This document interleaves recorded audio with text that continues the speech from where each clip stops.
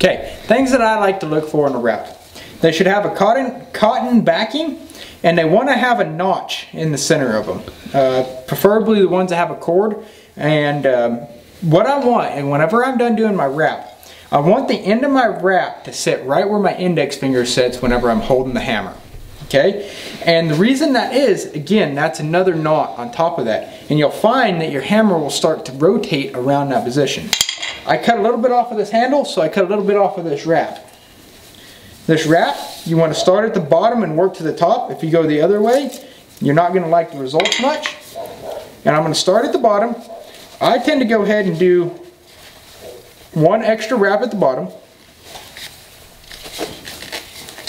So I go 1.5 times around, and then I'll start coming up, and you can see as I come, what I'm doing is I'm just following that thread or that ridge that's inside that loop, or inside of that wrap. I'm going to continue to wrap this,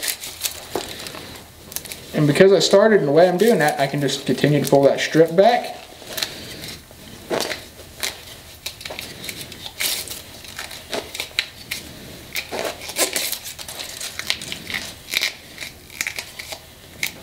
And then I will finish by putting some electrical tape around there.